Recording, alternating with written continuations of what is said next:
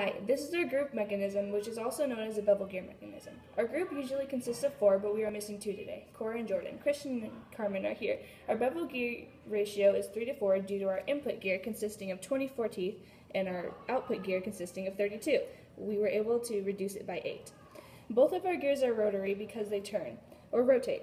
As you can see, we are able to change the direction if we turn this lever. It changes the direction.